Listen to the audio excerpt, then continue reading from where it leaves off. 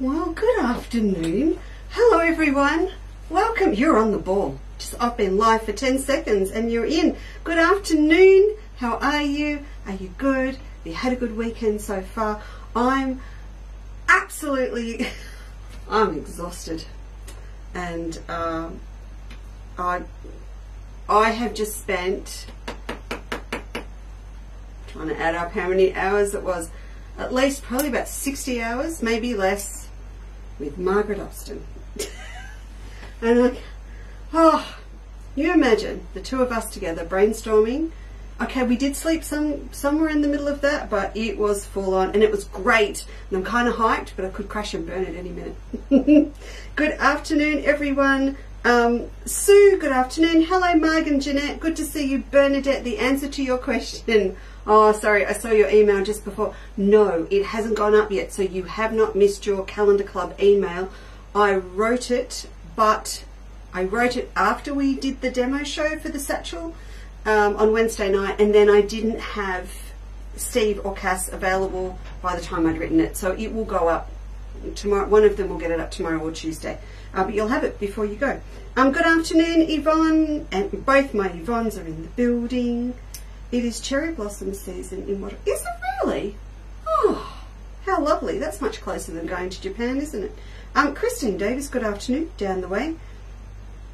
Meg, did I just see you with a whole heap of zucchinis? Oh, it's Dad's bringing more zucchini, so I'm into the zucchini relish tomorrow. I bought a heap of jars back from Marg's. I picked up my new Fowler's jars. Well, they're not new, but you know what I mean. Marketplace ones. I am set to go. It's bringing plums. Good afternoon, Jimmy. So tomorrow's going to be mail orders, Quilter's Life, geisha layout for the panel, and preserving. That's what we're doing this afternoon. Gwen, good afternoon to you. Lee, hi, buddy. How are things up your end of town? You quilted this. This is your work up here on the wall. How cool. Christine says hi. Denise, Gwen says good afternoon. Hello, Diana in Costa Rica. Did you get your email? We need to talk. It's all sitting here in a box ready for you. So can you check and let me know if you've got your email and in an email to me? That would be great, and then I'll chat with you later on. Dell, I'm so sorry I missed your call. Robert told me you had called. I'm back and I have your order. So if there's anything else, I shall touch base with you first thing tomorrow morning. I do apologise. See, just and proud, just apologise to everyone. Marg Evans says she's lost her sound, but my sound is all working, Marg, so can you check? Oh, she can't hear me, can she? There's no point in telling her to check her sound, is there? No. I don't know how to get around that. I don't know. But mine's all working here fine, I think. Okay. Bronwyn, Chris, Suzanne, Judy, my goodness, is everyone in their sewing rooms this afternoon? Hello, Kate and Valerie. Oh, you've got it back. Oh, that's a relief. Doreen, good afternoon to you. And also Janet, and who else have I got? I've caught up. Yay. Jackie, good stuff. Lynn, howdy doody. Glenda, hello up there. Lots of talk about Nagambi soiree. Lots and lots of talk about it in the last 48 hours. Hello Doreen and Janet, good afternoon. So picture this just quickly. Discussions over the last 48 hours. The Chandler's Cottage 2023 Advent calendar and where I was going to get it all done and how it was all going to be packed off and ready. That's very important. And I know that's, you don't need it till the 1st of December, but there are 25 days to do and all of the kits to be made, and we need to have them ready quite early so they are ready and we can work out the size boxes to order to put them in, and the beautiful stickers need to be designed for the covers and the whole thing. So that was high on the agenda, believe it or not. Then there's the 2024 calendar. So I'm fossicking through Margaret's, you know, Marg, what have you got in the way of Delftware for my Dutch month? And what have you got? So there's lots of discussion about, hi June, calendar, and she missed me. Oh my God. So there's all of that. Then there is the May Autumn Soiree. So I'm starting, I wrote on the back of the flyer. You right? You right? I was gone 24, look at it. I was gone how long? So you'll get one of these in your orders now about the autumn soiree, and we talked lots about decorations, we worked out the table settings, we worked out food, we did the whole lot, and I said, please, please, please, can I do the display for the stand? So one of the projects I'm going to give you an idea for today, I'm actually going to do as a, I love you too, as a table runner for the autumn soiree for the state, which, yeah, good spot, right there on top of all my fabric. This is mine, don't worry, it won't be posted out to you, this is my stashies on, but yeah, love it. So there was all of that discussion. Then, moving on, winter soiree, plus a couple of workshops that we are setting up to do between us for embroidery and bags, a lot like the Look at Me bag that we did. Then we go to the Christmas in July soiree in Nagambie. Feeling tired yet? Yep, then we did that. And then a week after that, Festival of Quilts. So we're on with Natasha and Vivian and working out when we're going on the Craft to Create TV channel, when we're going to be live on Natasha Makes, and what we're doing at festival. And then it kept flowing through to the Garfield Christmas soiree. That's what the 48 hours was, and lots of other stuff in between. Robert hasn't found any reading glasses for me. I'll sit back like this. I did send him on a hunt. Good afternoon, Kathy. Lovely to see you. Hi, Sue. Sue says hi. Francis is here. Oh, well, that would explain a lot, Diana. Let me send that again for you. And, oh, excellent. I'm glad. It sounds a bit scratchy. I'll get Rob down here to check it, if it is a bit scratchy, and then we can kick on for the day. Robbie?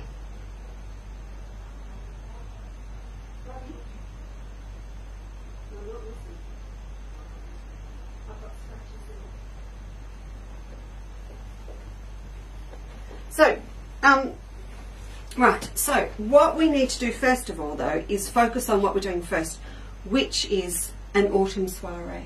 Can you just have a listen to it down there for the girls? They said it's a bit scratchy. So I don't know if we've got a dodgy connection or something somewhere. Okay. Just to double check for me. And then my handbag, probably. All right, everyone else is fine. We're all good, Rob. So we might just go to the handbag. If not, I'll squint. Just squint.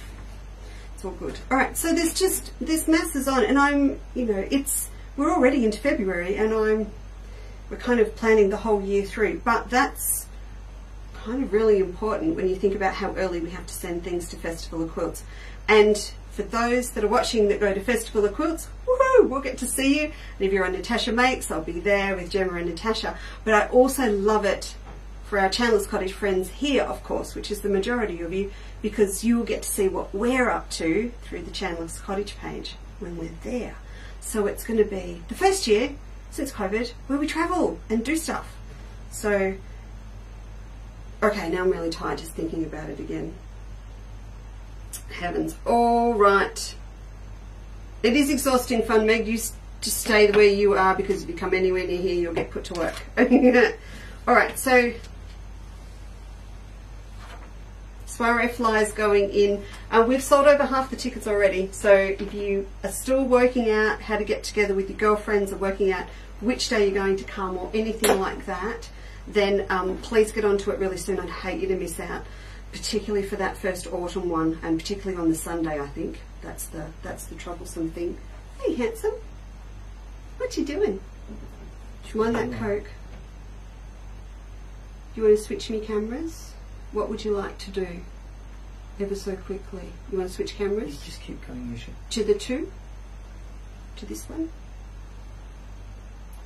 Okay, alright. So, if the sound's not that great where you are, Jimmy, I know, said yours isn't good, everyone else was okay, and then in between, just bear with us for a minute and Rob will have a look and see if he can do something about it for you. Not really sure, but we'll see. It's a bit hard once we start to fix it up. We have other obstacles to deal with at the moment. So, what we wanted to do today was kickstart our Sunburnt Country Quilt. Have we got plenty of other things to do? Yes. Has Leesa got other things she should finish and do? Yes, but there's nothing like the thrill of starting a new quilt. And with the autumn soiree, I would like to have this baby done and up on the wall. I'll also have out this one, of course, because it's autumn colours, which is Southern Jewels 2. And we realised today that it was not on the website. And we also realised it didn't have the most up-to-date image and quilt, which is this one. So we fixed that up on the pattern and also on the kit, and I have popped the kit on special today. We've taken $25 off it for this big thumper. It is a huge quilt, and I can't fit it all in the camera, and it is really, really good value even when it is at 175, so I've marked it down to 150 today. For a big, it is really a very generous sit on the top of your queen size bed quilt, so you might like to have a look at that. When I put quilts like this on special, it is literally getting to the point where it's just a really great way to buy the fabric on sale because it's big yardage, let alone get it with the pattern. So please have a look at that too. Okay, and then that little wicker cream bag, Rob, or on the dash of my car is all I can think. For my glasses? I'm looking. Jimmy says it's fixed. Right. So, I love you too, gorgeous fluff ball. Okay, this is the quilt that we're going to look at. So last week we went through all of our florals, and I've got heaps of you that have got all of your 4-metre pieces on its way to you at the moment, or you've already got it. So I thought it was pretty safe just to do the first couple of steps today. So that's what we're going to do. First up, I am going to mess with the pattern. Now, I know you've just got it or you've just downloaded it, but I am going to start messing with, and that's the lovely thing with this pattern. There is a heap of flexibility with it. So I'm going to show you a couple of little changes I'm going to make just today while I start prepping and cutting it that you might like to think about as well. Is that okay with you, gorgeous? You're all good? And then I've also got another little kaleidoscope pattern for you, which is a little kaleidoscope table runner. And this just went live, according to Steve, at 2 o'clock, I think, today on the website. So if you pop the word kaleidoscope runner in, I'm not sure he's popped it under the tag, that would be one thing we'd need to check, but under kaleidoscope table runner, you will find it in there. Some of you may recognize this. We did have it quite a while ago in a little pre-cut pack, way back when we were way back at the warehouse, quite a while ago. And we've updated this pattern. If you're in a Quilter's Life, do not download it. You're getting this popped up for you this afternoon, so you'll actually have this as part of your membership.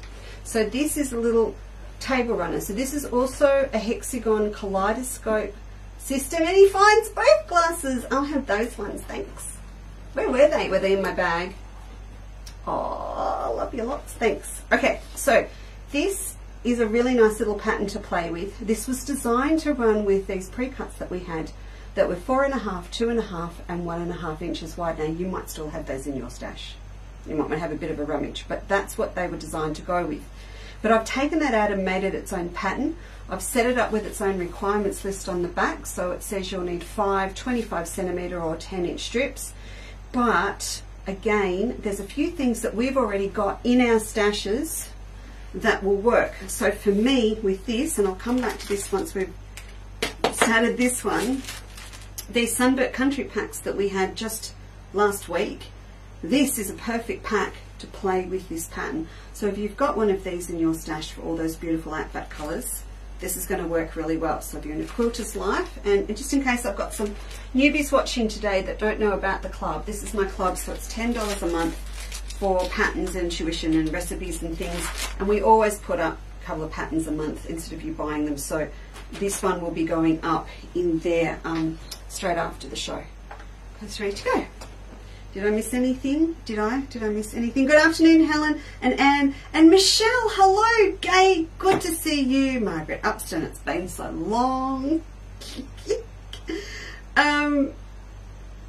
Jennifer, good afternoon. Thank you for joining us. Oh, Sharon, that's okay. We will FaceTime you live from Garfield if you can't come. Not a problem. Marilyn, good afternoon. Tina, greetings. Annette, hello. Oh, that's lovely. You're all here. Super. Diana, could be in your spam folder. I'll send it again after and we'll have a chat. Okay, so do this one first. Oh, that's Southern Jewels that's up on the wall. So it's 94 inch by 83. Big quilt. Big panels. Oh, I can't. You know, we will be remaking this as well when the big Mega Waratah bouquet fabric comes back, and I have the next round of strike-offs arriving from Japan this week. So at some point I'll be able to pop in and show you. Right, now I've set up this there's a camera over there, and I have set it up so that we can have a serious chat about this pattern. So if I just pop that on, and I would say, based on the photo I'm looking at, the camera got knocked. Hang on. Okay, should be, if I sit that there. Alright, let's pop over here. Just because I want to run through a couple of the bits in the pattern with you. So if you haven't downloaded your pattern yet, if you haven't bought your digital download or yours hasn't arrived in the mail, you might want to just take a note of what I'm talking about, or take a note of what the time is, because then what you can do, if you rewind this later from YouTube, then you can go straight to the spot that we're talking now, rather than having to troll through the whole thing. So you've got the digital download version's got, when you print it out, you're going to get a really nice big picture of the quilt, but also, just come through here, you've got a full layout of all of the hexagons that go into this quilt. This is going to be priceless for you when you come through to actually deciding which of your blocks you're going to put where. Now I realise we haven't even started cutting yet, but I want to work backwards for you, because I'm going to tweak the first step that we do. I've done a little bit of a count, and there are 7 of these big clusters of the kaleidoscope blocks. So these ones here on the front, and that means there are 49 of these little kaleidoscope blocks that we're going to make, that make up these big clusters. And then around the outside of that, I've got another 1, 2, 3, 4, 5, 6, 7, 8, 9, 10, 11, 12, 13, 14, 15, just want to double check, 15 of them sitting out on their own. So that comes to 64 kaleidoscope hexagon blocks. So you can see some of them have been set out on their own over here, and some of them are actually into these big clusters. When you actually do all of your cutting, you're going to end up with 71. So you end up with 71, but we only need 64. Now that's really good with a kaleidoscope quilt, because it really, I mean, it's such a wonderful experience to get all of the pieces that are cut from the same part of the print, and then you can twist them round and see the best way to get the best kaleidoscope effect with them. But invariably you'll have your favourites, and then you'll have some that maybe not so much. So you do like to have a few extra ones, and you can always pop them on the back of your quilt. But with this quilt you can actually add more in if you want to, and that's what I'm going to do. I'm going to add a whole heap more in. Good afternoon, Karen. How are you? Naya, hello to you. Jenny Wren, listening with headphones, fingers crossed the internet lasts, heading back from a weekend. Ah, in Canberra, very nice, very nice.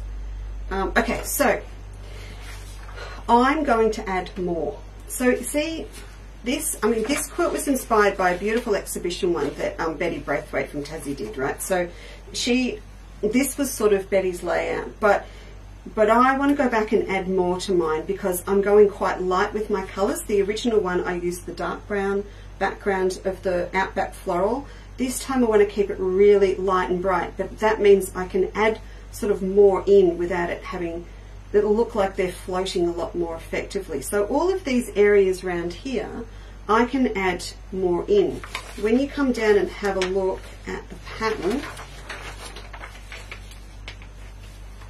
at here, you can see, I think you can see we've actually marked in all these little triangles. All these little triangles are actually pieces that you will cut out of your background and put together. So if you want to, you can take out some of these background triangles and you can put more in. So I've just grabbed my highlighter for now, because I want to play, and I think I would like another one of my kaleidoscope blocks here. and I could have another one here, and I could have another one up here if I wanted to. So you can go around and perhaps find some extra spots if you wish, where you can put more kaleidoscope work in rather than having background.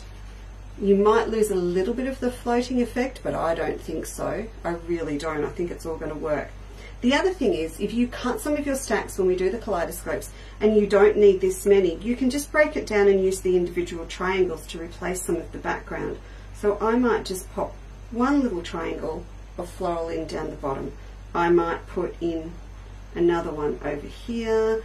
I could put in one in the middle over here. So I might just, you know, scatter, or I'm going to have another big one here.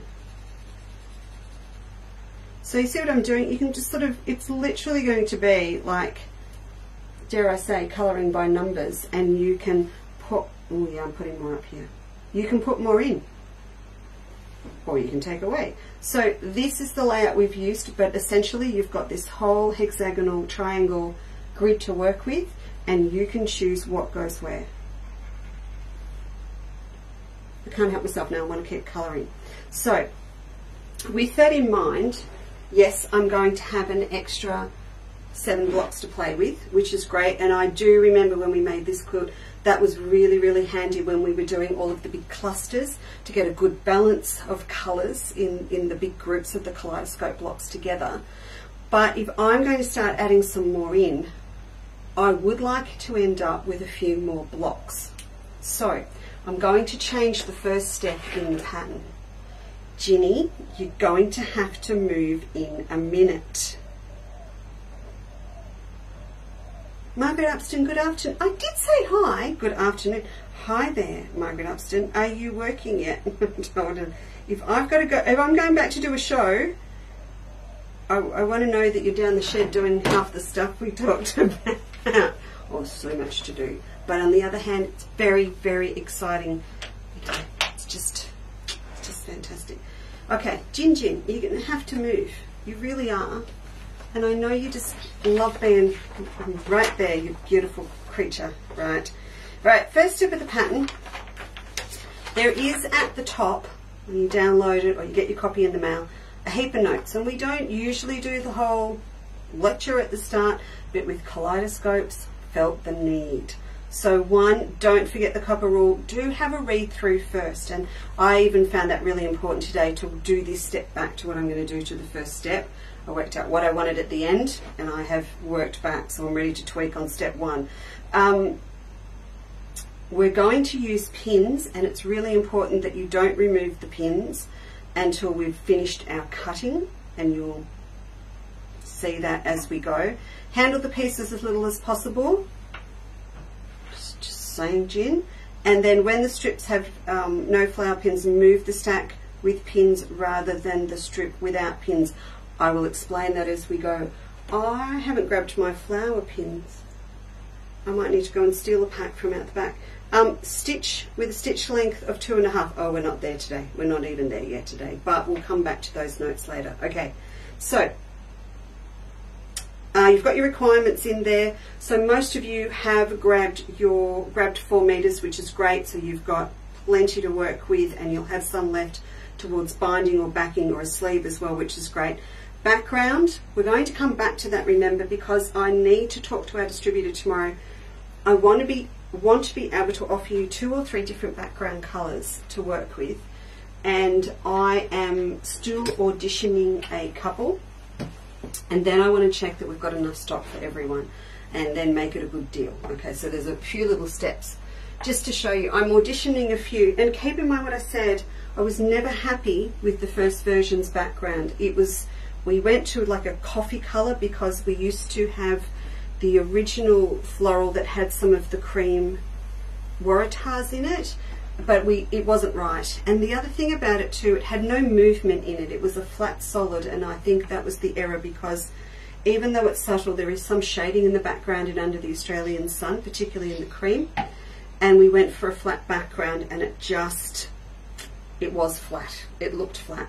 This is W2 Shadow Play. I've got barely anything here, but I'm going to give Tim a call in the morning and just see what I can get for us and do a deal for this, because again, we need another 3.5 meters, so I've got to get this right.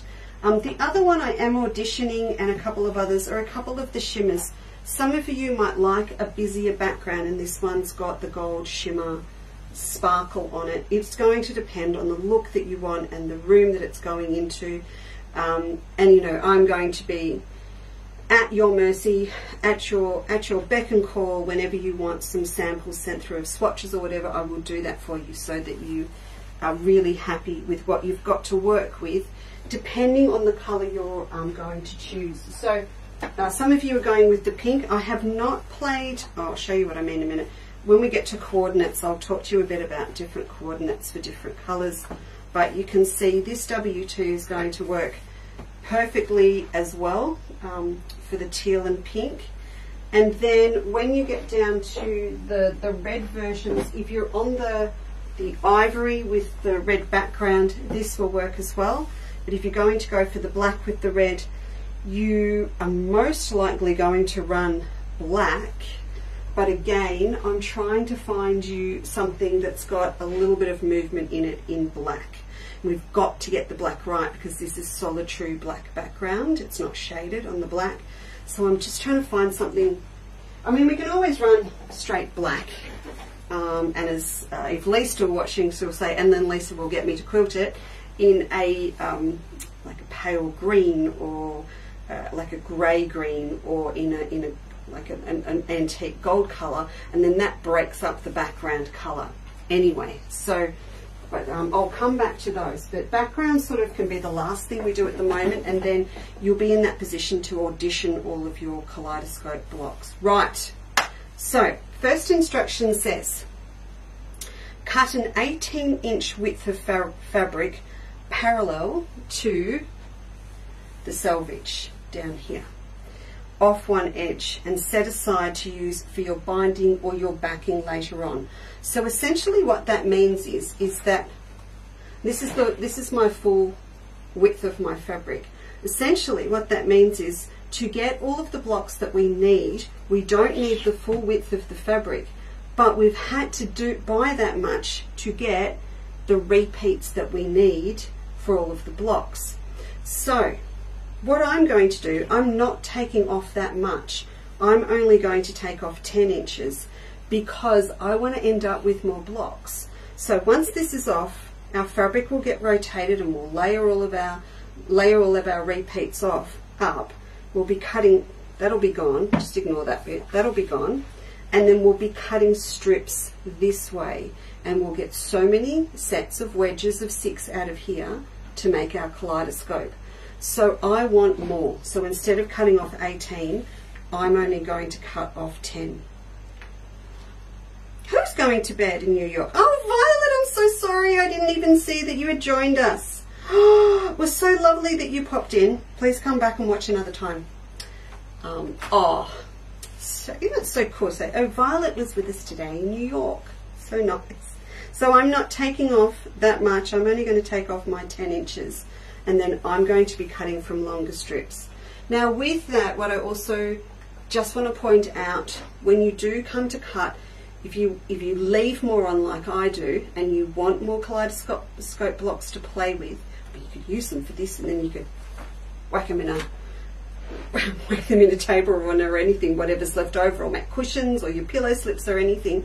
Just keep in mind that you're probably going to have to be a little bit more shifty with your cutting mat, because most of us have a standard cutting mat that only goes up to 18 inches. So you just might want to think about, okay, when I come to the cutting later on, I'm going to have longer strips, so I'll need to rotate my board, or I might need to very, very carefully pull my fabric down with the pins in it. So just keep that in the back of your head as well. You might want to borrow a girlfriend's board and line 2 up side by side, abut them and tape them together, so you've got a longer area with the board underneath to cut.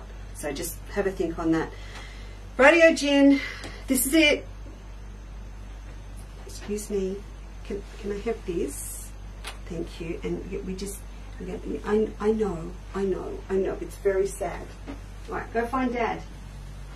Go find Dad. I'll sit on the closest bit of my, yeah, that's right, sit on my fabric. All right, so I've got my 4 meters here, and I folded it over into 4 because I did read what Emma's note said on my original handwritten bit and going, put a new blade in. And also, I do have a new blade in, but also, you know, our blades are always really sharp. But if it's time for a new blade, you do it now. You're going to have to excuse me for a tick because my big ruler's out here. Look at Jimmy. Where's my ruler? Here we go. Here we go. Okay. So I've got my big ruler. We'll go back to the overhead. Please also remember that I'm left-handed if you haven't watched me cut before. So I'm naturally coming over to this edge and putting my ruler over this side. If you are right-handed, you're going to be like there, or you're going to be down the other end. But I'm going to take this edge off 10 inches worth. So I've got 4 thicknesses. My ruler's going to go through here. Sorry, my blade will go through here perfectly fine. We're not up to the kaleidoscope stage yet, so we don't have to be absolutely perfect. Our patterns underneath don't need to perfectly line up or anything yet. We're just trimming off what we don't need at the moment. Afternoon, Jill. Hi, Margaret and Denise. Oh, Diane, hi. And Mel's here too. Awesome. Okay. So about 10 inches off for me, and then I'm going to have strips this long that I'm going to be cutting my wedges from later on. So 34 there, I'm coming back to 24.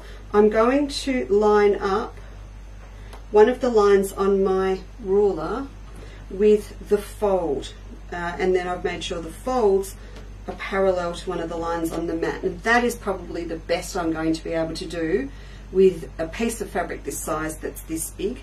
If you want to draw it on first, you can. If you're worried about slipping or anything, you can do that. So then I'll just slide this down so it's underneath my mat. Can I make it? I can make it, I can make it. Right, and you'll see I haven't even got them even up this end. It was just really a case of being able to chop through a lot quicker. Good afternoon, Karen DeWilt. Just to make sure we got through.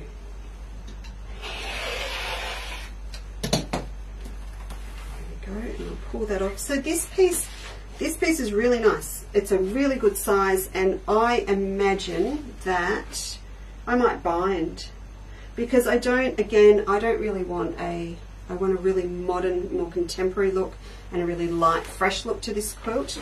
So to go back and put a solid binding on, which I've done here in the orange, is probably not going to give me the effect I want. So I reckon I'm going to come back and bind in this, and there'll be ample there for me to do that. So we'll pop this aside, and I'll keep it nice. I'm going to fold that and pop it over one of our ladders that we keep our fabric on, that's for bulk cutting and everything, so it stays nice, and because I've sort of got all those edges together, it'll be really easy to come back and cut straight pieces off that to use for binding later. Okay, step 2. So, look, it's pretty risky, wasn't it, talking and doing that cutting at the same time.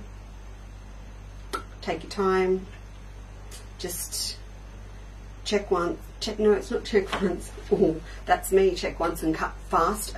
Check twice, cut once, you'll be fine. Step 2, straighten up the edge perpendicular at right angles to the remaining selvage. Okay, so you just need to move all this stuff because I kind of want the whole bench that you can see. Like that.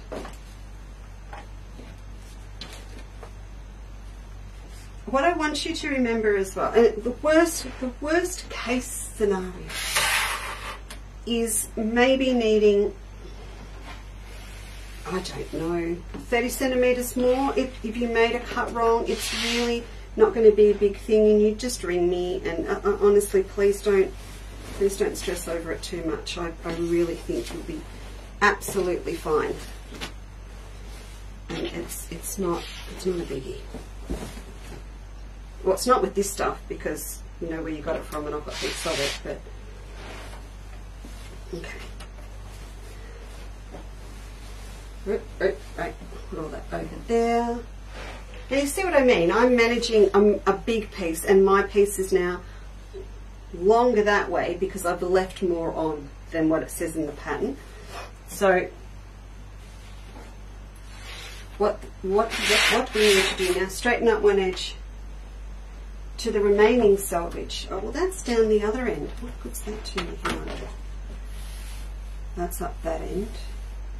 I can work backwards, perpendicular. So I make sure that the selvage is sitting parallel with one of the lines on my mat, and then I'll make sure one of the lines on my ruler matches up with that line on the mat, and then we can come straight down here. This is really just setting us up for cutting the accurate repeats.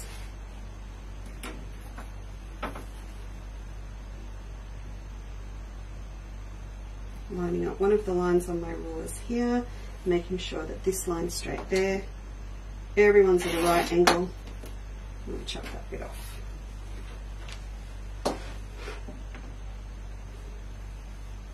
Now what we're going to do is find the 24-inch mark, and that's because the fabric is at 24-inch repeat. Fun fact, you can only have a 24-inch repeat with traditional screen printing out of Japan. So my designs will never be bigger than 24-inch, and that is why when you get a panel print like the ones that you bought, that you all gobbled up last week, those new Oriental ones, they are 24-inch. So when I do fabric design, I work in multiples. I work in 12, 6, I work in 12 or 6. Is that right? Hang on, let me do it. I work in, can I go higher than that? Let me think about it. I can work in 8, I can work in 6, I can work in multiples that fit into 24. I can't do 9. So we can do 6, we can do 8. We can do 12. Can't do 16. And sometimes I would really like to be able to do 16. But that is why we have a 24-inch repeat here. So this is my 24 here on my board, and if you have a look back here, I'm just making sure that that's perfectly lined up. I'm trying to speak really nicely because I don't think I've actually spoken without slurring my words for the last 12 hours. Good afternoon, Carol. Oh, it's a beautiful afternoon to be in the garden, Karen. It's very, very nice. I think I might be out there with the chookies and doing a bit later. Okay. Oh, no, Mum and Dad are down. What am I saying? Mum and Dad are coming for dinner. You knew that. You would have corrected me. So, 24 is here. So, see this waratah here? Put that down a bit. That is that waratah there. So that is what I am cutting to, okay? So I'm smoothing over. And this first piece that we're going to cut, so I'm at right angles again, making sure everything lines up. This first piece I'm cutting is going to be my template. Now, I don't know if you remember, but when we do the Melba kaleidoscope quilt, which is a different look again because it's octagonal instead of hexagonal, we cut wedges and we use them as our templates. It's not a stack and whack essentially like we call this one, or it's a common name for this one. It is a fussy cut kaleidoscope, but the same thing, we cut one and then we use it as our template over the top. So this guy here, this is it, here's the guy. And now what we're going to do is lay out the next bit. Now you would think maybe you could just really roughly line all of this up, but remember you've got different weft and weave in this fabric depending on if it's how and when it was bolted and all of that. You can get a little bit of movement in big pieces like this. Some of you will find when you get your fabric order that there will be no fold line in the middle. That means it's come off an ROT roll, so you haven't got that line there to iron out. But if you do, you'll be able to just iron that out easy with a bit of water, because you need your fabric mat flat for this. Okay, so now when I come through and look, I'm literally wanting to match up that pattern. So that goes there, that's that leaf. So I should be able to literally overlay our template, or our first one, over this, so it gets to the point where you cannot see. It's there. You can't see almost where that join is. I'm off there. So just have a little play, get that as close as you can. Here we are. Yeah, so you can get to the point where it just kind of all blends and you can't tell where one starts and one finishes. So you might get a little bit of movement across the bulk, but we will be able to correct that when we come back and layer them up. So now I'm going to cut right down through here.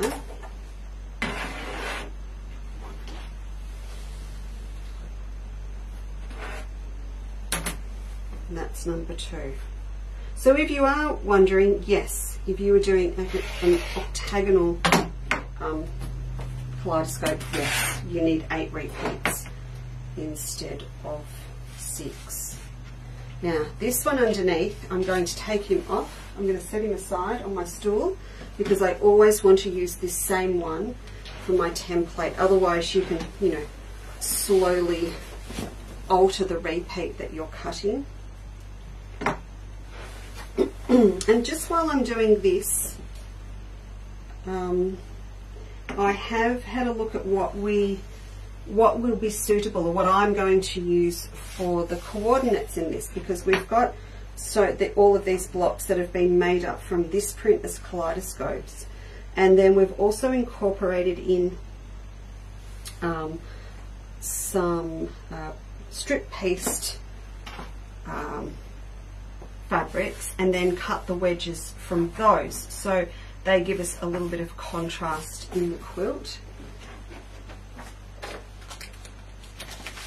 So that's these guys in here. Oh, sorry, I'll put them on this camera, it's a bit closer. So they're these ones in here, you can see. So we've used different tones of fabrics and layered them up together to create these really sort of cool blocks. So I've worked out the colours that I wish to use for my Outback one, and I've put them together in a pack. Just, I would have a look in your stash. I'll show you some other ones that you might already have that you can use. So that's my set there. So I've popped those in a pack today in case you want to grab them for this one. I will work out ones for you for the pink and the black, and the red-green ones as well, and I'll have them done for you this week and I'll pop them up. But as I said, I'm going to show you what you might already have in your stash that will work, and you don't need much. You know, you literally need 10 centimetres or a 4-inch strip of each. So there's a good chance you're already going to have them. So we'll have a look.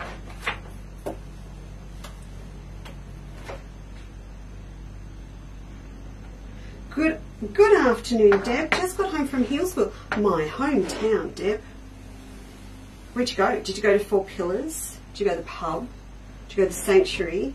Where'd you go? Did you go to Marinda Dam, Badger Creek Weir? There's the best little craft shop in Main Street, Healesville, and the best bookshop as well.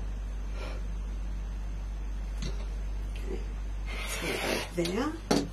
So again, I'll put this one away. We'll come back. Now at this point, we're all really, really tempted, aren't we, just to whack 2 more down, but you can't. You've got to do it properly. Then, while I'm doing this, maybe have a look at your rulers and have a look and see where on your ruler you have a 60-degree line. So pretty much every ruler that you will buy will have one. This on the Creative Grids one, I have it. It's marked down here. I'll show you up close in a minute. So it's got its mark on it. My other rulers are my Matilda's own ones, and they have it marked on as well. I do like the creative grid because for me, being a lefty, I find, I don't know why, but I don't know, the way they're worked up, my brain seems to like them a bit more.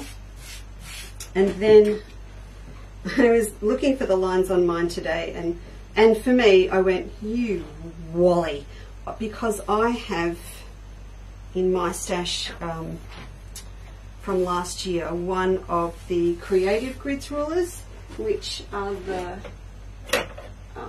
half 60s, and oh, sorry, wrong camera. What am I doing? Got one of these half 60s, and I love these. And these come with a pattern with all this other stuff that you can do. Where is it? It comes with, oh heavens, I've put it somewhere. I'll find it for you in a minute. But it comes, here it is.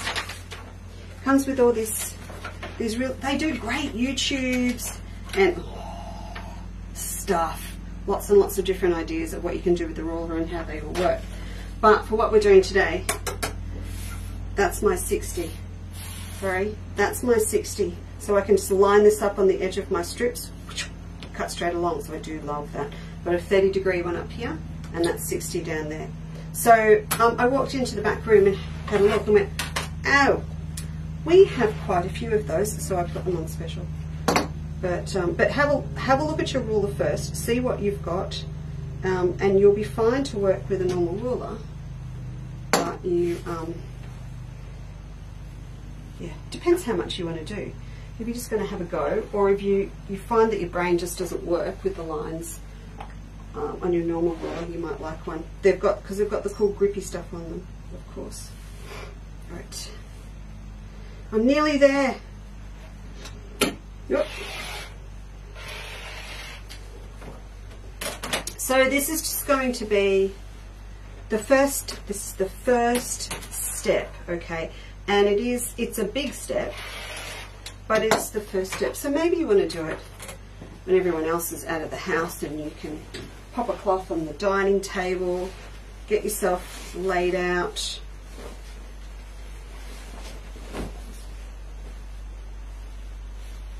I think the magic of a kaleidoscope, in a way, it's a little bit like doing English paper piecing, is that there's a lot of prep, and then there's a lot of cutting, and then all of a sudden there's all these magical blocks that appear. So that's I think that's why people get really addicted to doing them as well. Sorry, what I was going to show you, so I'm going to do a whole heap of pieced kaleidoscope blocks for that table runner in this set, and that will have more of a contemporary look. And this is the pack that we used for the Sunburnt cushion the other day as the first of our stash buster shows that we did, and you've got that pattern up now as a free download. So that's what that's from, but I'm thinking I'm going to do one in this. That cushion, oh, it's on Phil's got it now, it's on his couch. I might have to steal it back for the soiree. Sorry, borrow it back for the soiree, but that went home for the bachelor pad. Oh, have I gone off a bit there? Maybe, just a smidge. We're good. Oh, a bit more.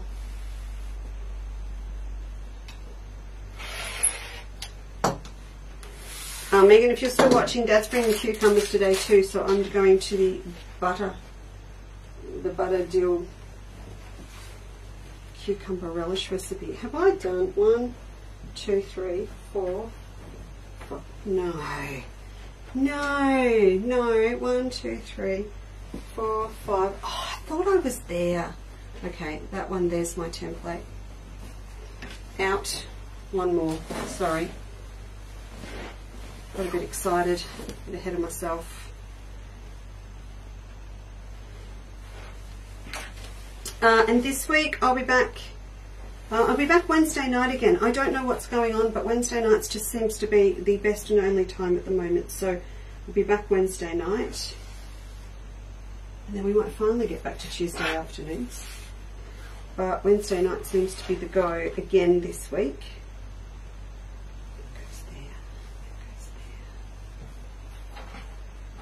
It's actually really good for me because Steve's in Tuesday, Wednesday. So he's here when I'm not. And then it means that we can get a whole heap of new stuff organised before I'm with you on Wednesday night. So that'll be the plan. If you have a look through the under the banner today, I've popped a few extra bits up for this show with the quilt and the patterns and things, but then I'll be filling orders, and I'll be starting cut-offs probably 9 AM in the morning for me, combining orders. All orders that were done on Wednesday that we held over, thank you very much, are there ready, and I'll start filling them at 9. So orders can come in after that, but for the for combined shipping, it'll be 9. Now, right, here we go. I'm so nervous, I'm reading it as it is. Done that, so we used it as a template and we cut the rest. Find a motif 2 inches in from the top corner on one and pin. Okay, so what we've got to do is, you didn't see that, did you, that it had hit the floor? We have to layer up all of these. So you can see I've actually turned it now. So it's this way. It's just easier for us to get it all together. And all of my selvages that have not been trimmed off are down this end.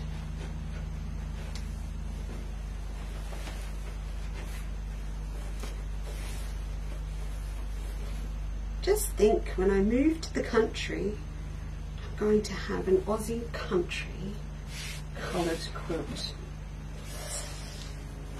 It'll happen one day. Yeah, it'll happen one day. Not today, and certainly not tomorrow, and definitely not next month, but it will happen. Alright, so we've layered all these up.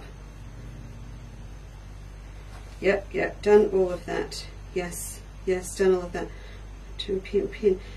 With one pin through exactly the same point like a corner of a petal or leaf on all 6 cuts, and slide the pin flat through all 6 layers to the selvage. Dum, dum, dum. Okay, I can do that. Hey, you know what?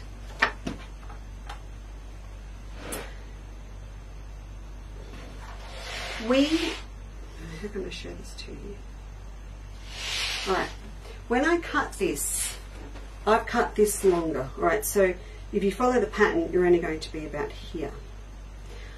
But now that I've actually got these all together, every single one is identical. So if you do have a little bit of trouble with the strength in your arms, I don't see any reason why you can't cut your strips that way as opposed to the pattern, which effectively tells you to cut this way. You might end up with a little bit more waste. I might do mine that way. I don't think it's going to make a difference, just to prove a point that it's fine. Now it says to use flower pins. The reason it says flower pins, they're the ones with the flat heads on them. Let me just get one for you, I'll show you.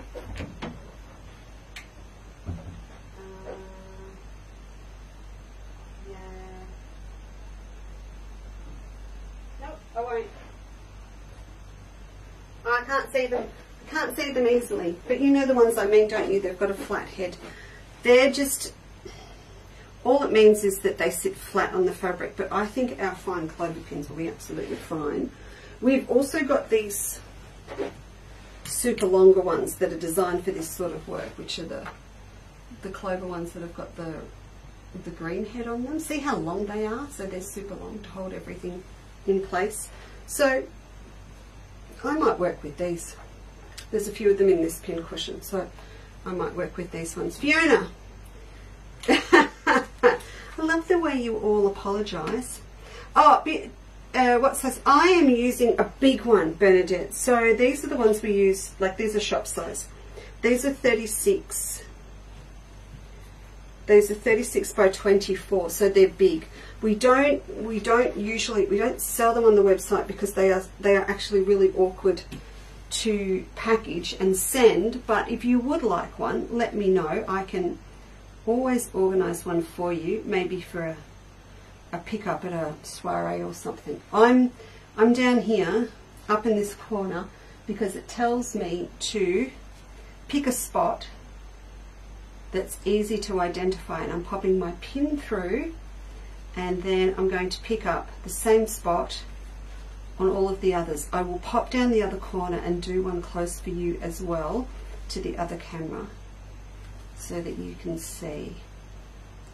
Right, so they all go through, and I've sort of got to give it a little bit of a wiggle, and you can see how far out. Look how far out I am. All right, so I'm going to do that, and then I'm going to feed it through a couple of times with these extra long pins so that it's holding all of them. No, it's not. Hang on. How can I not be going through the last one? Hang on. I've got to go through there. I had missed the bottom one.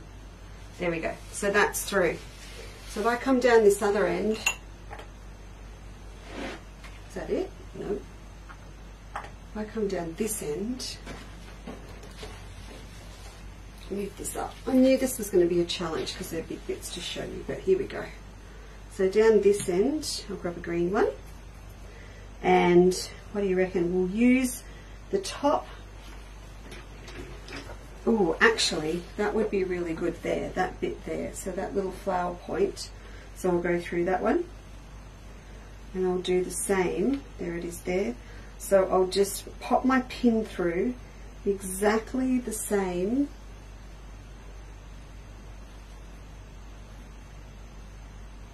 tip of that flower on each piece.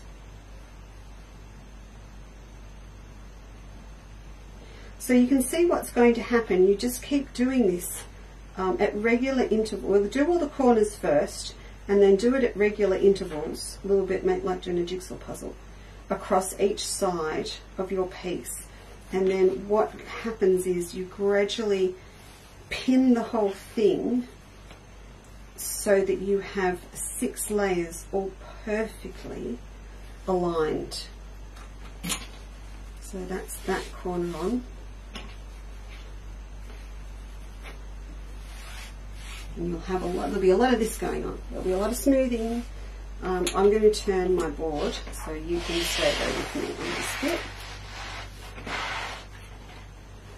Okay. And then I'll do a couple more, and then I'm going to show you what happens. I do like these guys. Okay. So here I'll choose another bit. I'm going to use the tip of this leaf. So I'll just, doesn't really help you, me being left-handed, does it? Pop that one through, and that one through.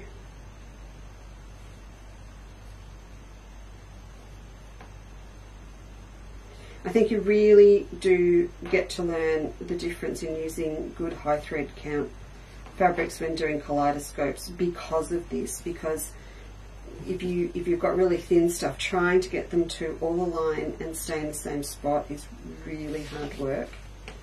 Okay, so now I've got these 2 corners done.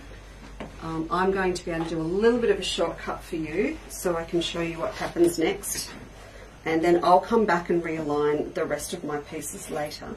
So I need to do the same down this side, and I'll go in a bit further. I'll probably, it says to go in 2 inches, and that's sort of to save you a little bit of work on your first alignment and your first cut. It goes there, there,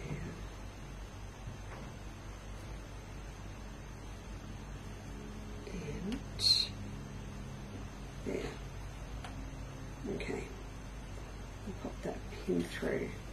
So now what's happening is I know that this whole section here is perfectly aligned, and it's going to be up to you how many pins you think you want. Really it is, because you can go, no, look, close enough's good enough. If all of my points on my kaleidoscope blocks don't perfectly match, I'm fine with it, as long as you get the pretty much the kaleidoscope effect. And then there'll be those of you, and I know who you are, who want it absolutely perfect.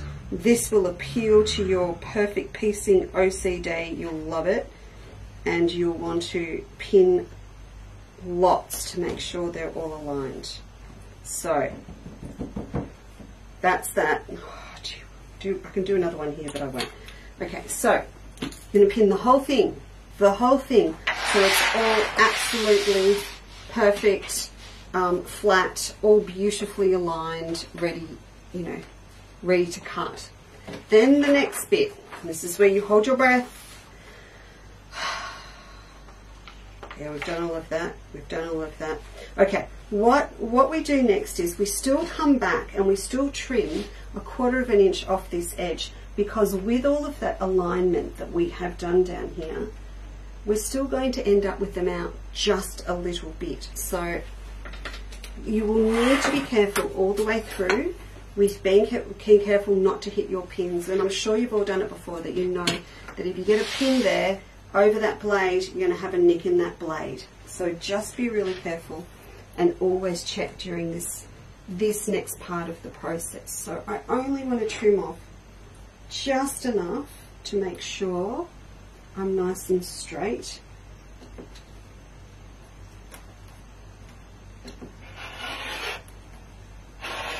Now, of course, this time I'm going through multiple layers, and it'll be just a little bit more of a challenge for you if you don't have flat flower pins. I probably should have done that from the other side, shouldn't I? Just would have been easier. Take that bit off. Okay. So there we go. First one's ready to go on that edge. So when we turn the page, scary, scary. We are going to cut a 3.5 inch strip. Sure, no problemo. I've got it sitting on number 1 on my mat, so I'm on the 1 inch line, so I'm going to come up and I'm going to cut at 4.5. Now, as I said, usually you're going to have all this pinned, but I'm going to cut here because I've got these pins already in, holding it all in place, and I'll come back and do a realignment on the next bit later. There we go.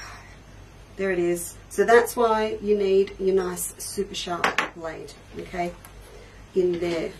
So what I mentioned before, the instructions said, remember at the start, move this, don't so much move this, because this is usually all lined up, but mine's not, so I'm going to move it out of the way, and I'll come back and deal with him later. Sit that over there.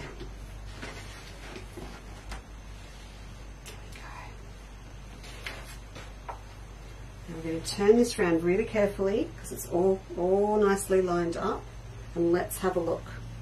So what you need to do is trim away your selvage on a 60-degree angle. So because I have chosen to go the short instead of the long, I don't actually have a selvage. Remember I said that you will usually start and you'll have your selvage at the bottom here, but I've chosen to work with the short edge because it's easier for me to cut, and this is a good way of me just seeing how many blocks I can get out of this. So if you haven't started yet, you can see. But I really do think compensating by having a smaller width is going to make a huge difference. So for me, I'm going to start here. Now, this is my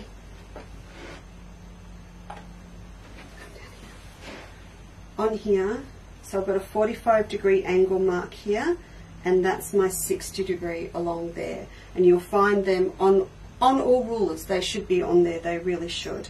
So I can use the 60. So what I would do is actually line up this 60-degree line here, with the edge of my fabric, okay? And that's all it needs to give me that 60-degree line. Now what I have to be really careful of here, I've already encountered my first pin, so I'm just going to take it out. I will not move my fabric again. And we're going to cut our first bit. So if you go long ways on your piece, you're going to have a selvage. If you're going to go short ways like I have, you can come right down because there's actually no selvage there. And I'm lining up that 60-degree line so I can see it continues through onto the edge of the fabric. But I can also see underneath my ruler that I've got the lines of the 60-degree line and the board parallel sitting nicely together. So I can chop across there and take that bit off. Now what we're going to do is move this up and cut a 3.5 inch strip, but it's on the diagonal. So I've got 3.5 across here on my ruler, and the 3.5 inch line is actually lined up with this angled cut we did the first time. So that's what we're going to do. We're going to cut through there like that. So we'll continue that up. Just be careful of those pins again and just take them out as you go and you need to. See, that's, oh, that was not good, was it? Take that out. I must order some more clover pins in the flat flower heads. Again, they've been gobbled up. I didn't realise. You know what? I've done two like that. Let's just grab this other thing. So, can I just show you what would have happened here? I could have used this one to cut that perfect 60-degree across there. And this is going to come in super handy when I get to, yeah, it's for that first one there, when I get to that kaleidoscope table runner. I'll show you that on, I'll come back and show you that on Wednesday night.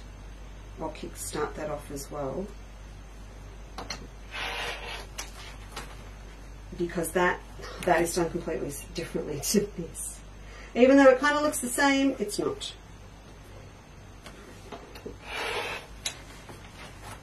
So I'm going to get 1, 2, 3, 4. No, there's not much waste here at all, folks. So if you want to go the other way and cut from the short side instead of the long, you can. Now left on here, I've got 15, 30, 10. I'll get at least another 10 strips. 3, 4, 5, 10, 11, 55. I think I'm going to end up with roughly the same. Yeah, easily. Roughly the same, if not more. Oh, well, yeah, I think it's going to be fine. You can go either way, short side or long. Okay, now just really carefully, without moving them much at all, you want them all to still be beautifully aligned. You're going to come back and cut these through the middle. Follow the pattern, do as I say, not as I do, and do them as you go, not like I've just moved them around the board. Just so that they are still beautifully all lined up together. You have no idea how much I've been fearing Ginny jumping back up onto the counter in the middle of all that. Okay.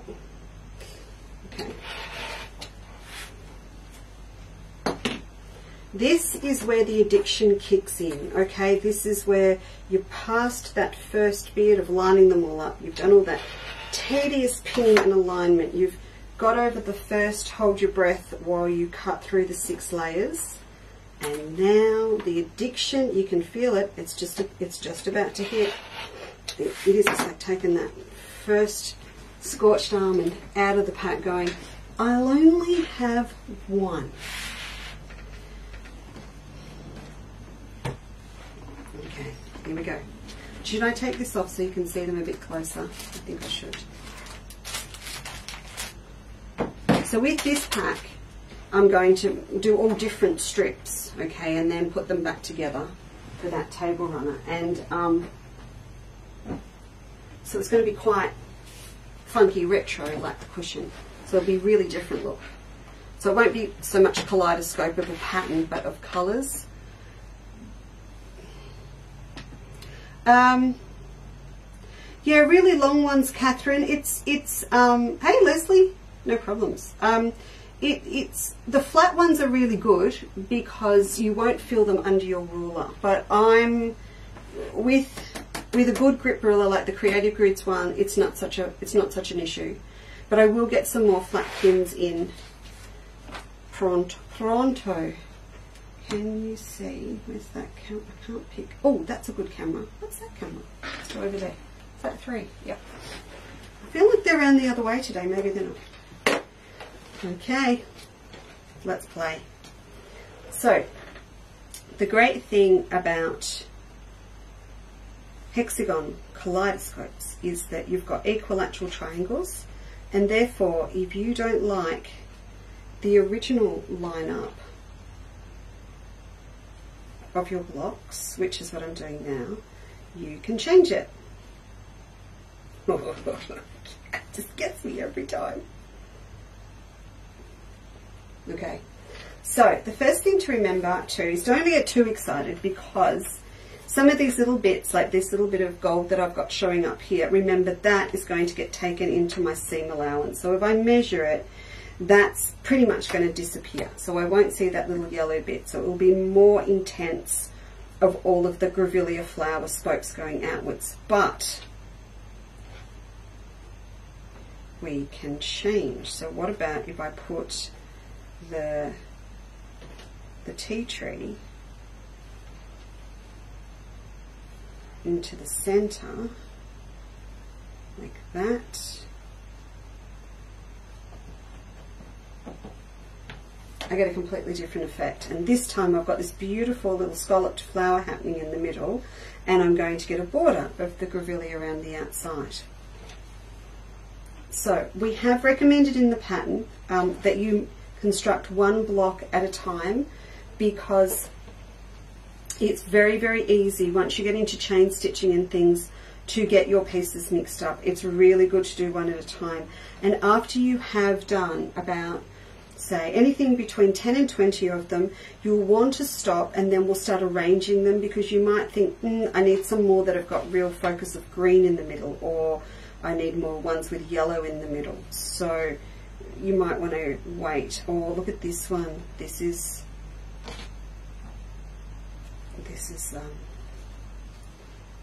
going to be really good, because I can't get it right to save myself. What am I doing? I've got to put that in the middle. And you see what is happening? I'm getting this little leaf curling over. So, yes.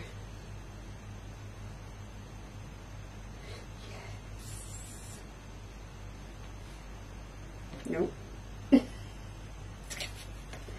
I've lost it. I've lost it. Okay, leaf in the middle. Leaf in the middle. Okay. There we go. So, that one's come up like that. I'll put the overhead. So we're getting this really nice secondary pattern happening. Really good fun. Really, really good fun. Good afternoon, Angela. We are stack and whacking today, mate. What are you doing? Hi, Sue. Thank you for joining us. Hello, Nancy and Kerry Lee. Mouse, welcome. And Sue's here too. Girl Jack's in the building. Lovely, lovely, lovely. Okay, so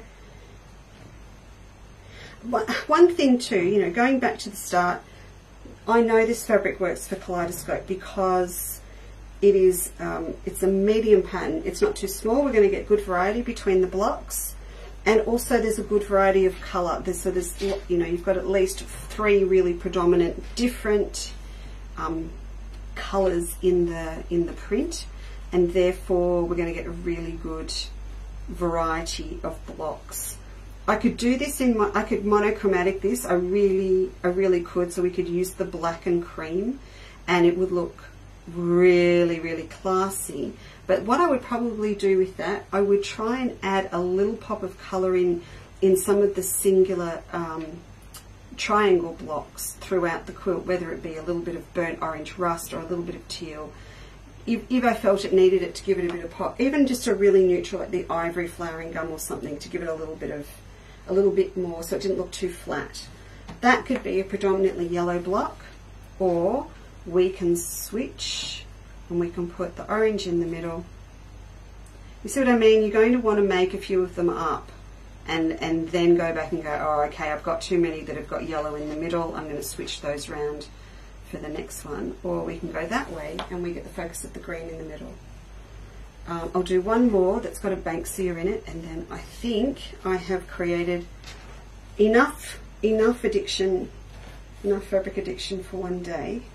And then when we get, oh yeah, and then we've got to talk about coordinates. So background, as I said, we are definitely going to get some of these together and have a look, and I shall get onto our distributor tomorrow and have a chat about background colours for you.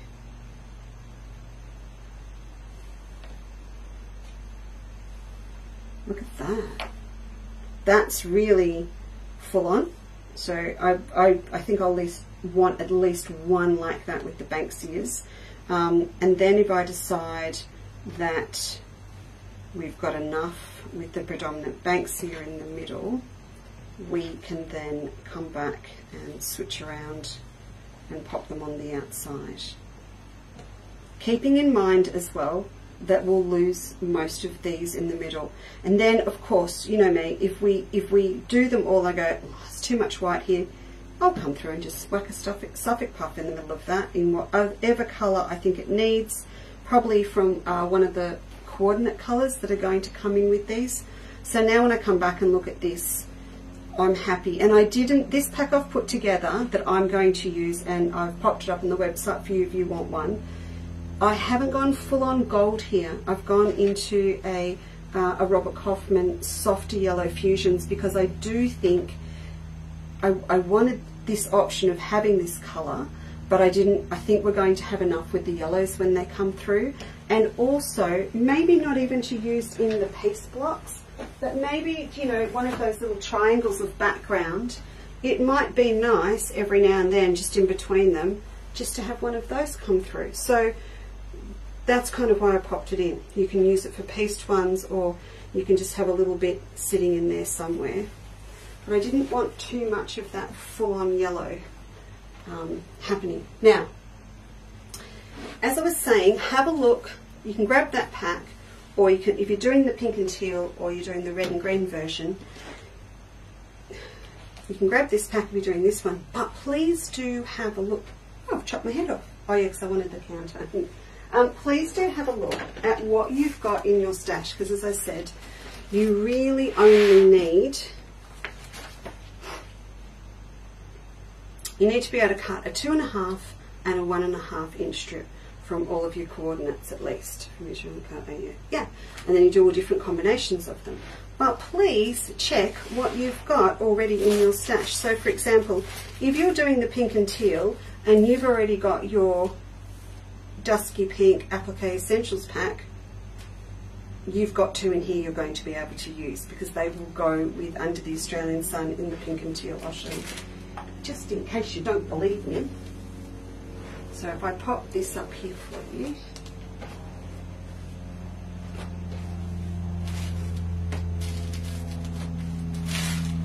they all go.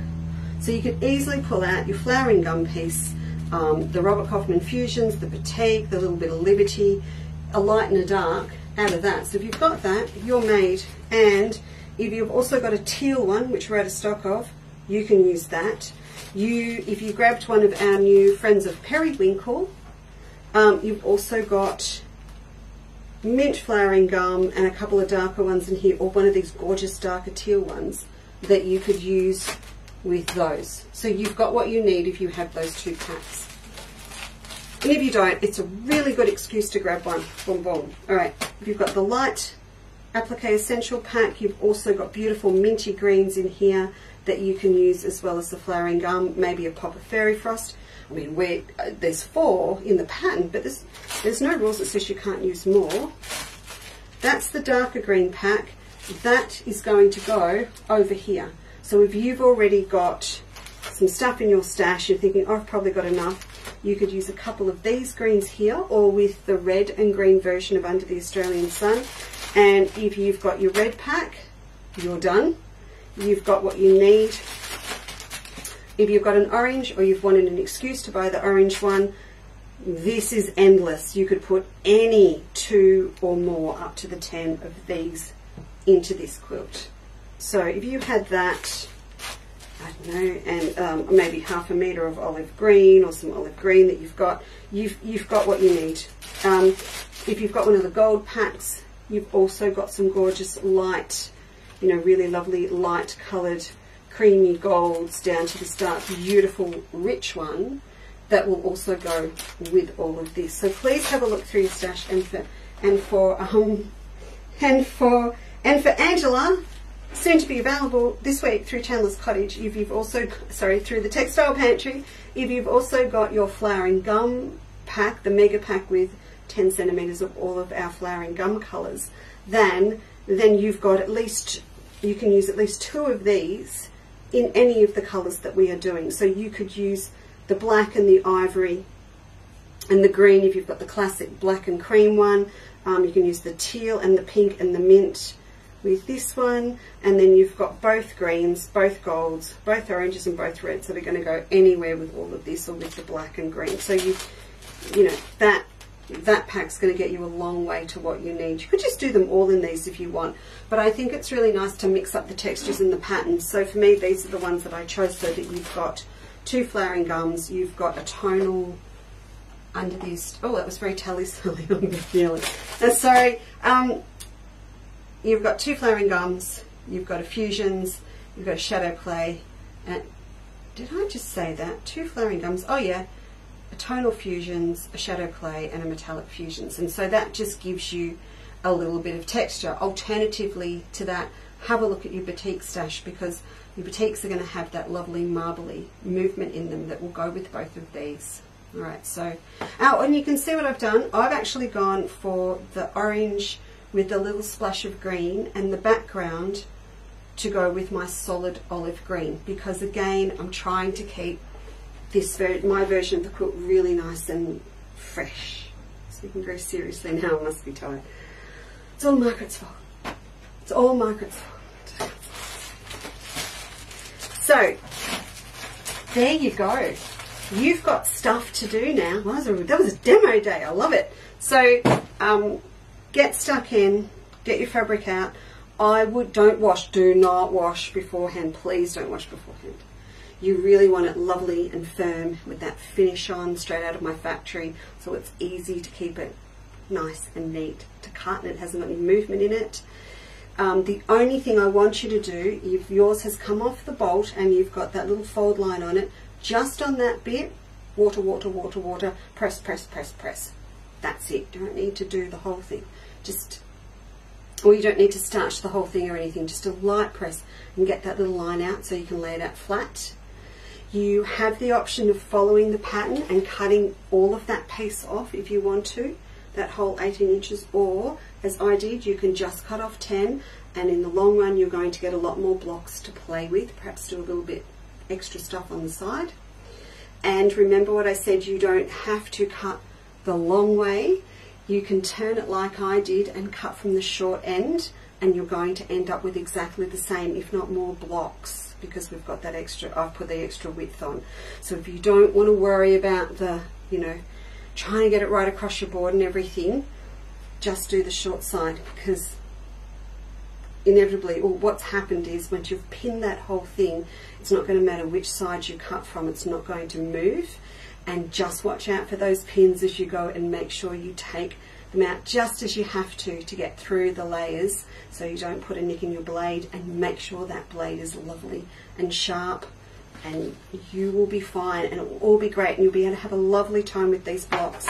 So the step that I'm up to now, as we had a little bit of a play with, is to remove all the pins. The fruit will be the outside edge of each block. So what it actually says in the pattern is that the straight edge of each one will be the outside edge of the block. That's all fine and well if you're happy with how it looks. So please do that first. Find the edge with the straight grain. I'll just bring you, no. Just bring it back over here. So, and this is, you know, this is where we've come since we did this pattern. So that's my straight grain there. I can see that the weave is parallel with that edge. So that's my straight edge. So it's telling me that that should be my outer edge. And that is so you haven't got any movement here, whereas this one, it's got pull because it's on the diagonal. Now, you all know what I'm going to say, don't you? You do. I know you do. I'm sure you will. So that's the straight grain on that one. So what we always do, if we want to work accurately with an edge that is not a straight edge, I'll go and get it. You know what I'm going to say, don't you? And I'm pretty sure you've all got this. And if you don't, I'm about to go and tag it on today's show. Quilter's tape. This is what we're going to do. What we're going to do, and I'm getting a new one out because I don't know where mine, I really don't know where mine is. I think I might have used it all. All that we will do, if we decide that we wish to use a side, Diane Basilman's going to be really happy about this. It's because I'm posting hers out tomorrow. You are just going to, oh come on, it just can't be that hard because I'm live on Facebook. There it is. All you will do, if you decide that you need an outer edge that's not your straight grain edge, all you're going to do for me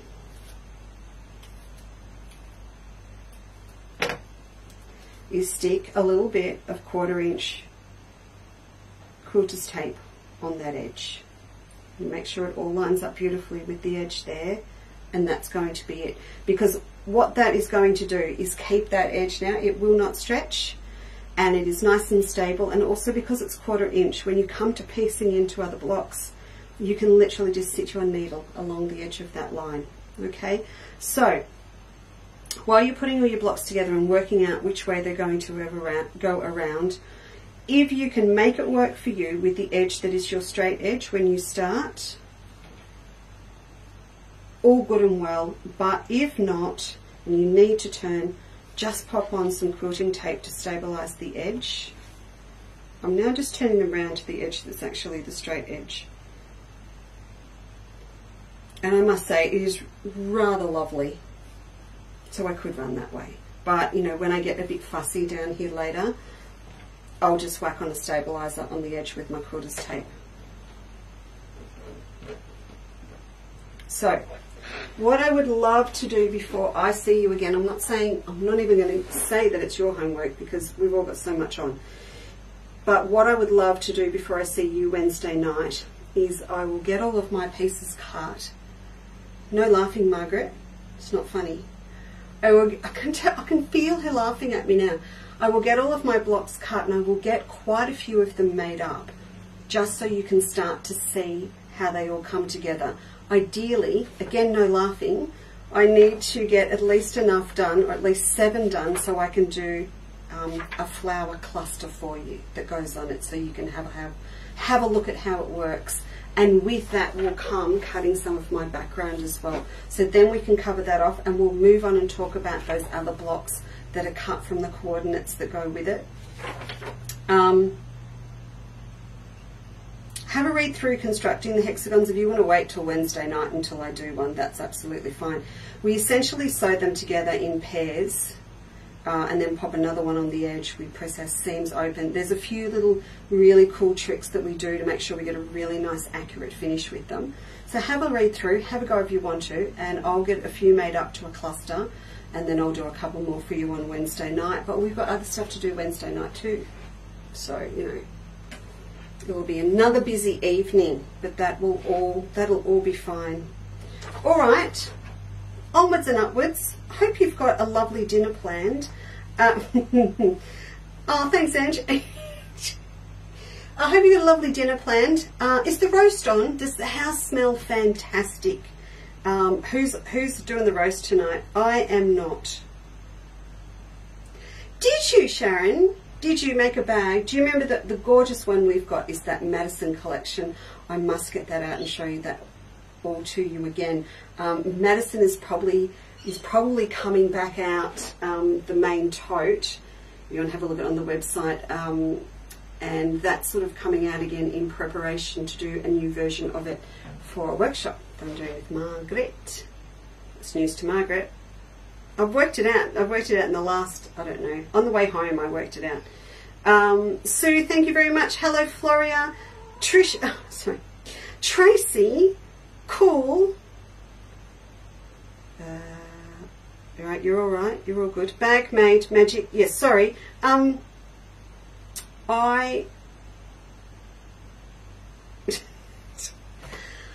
Megan's having something with zucchini.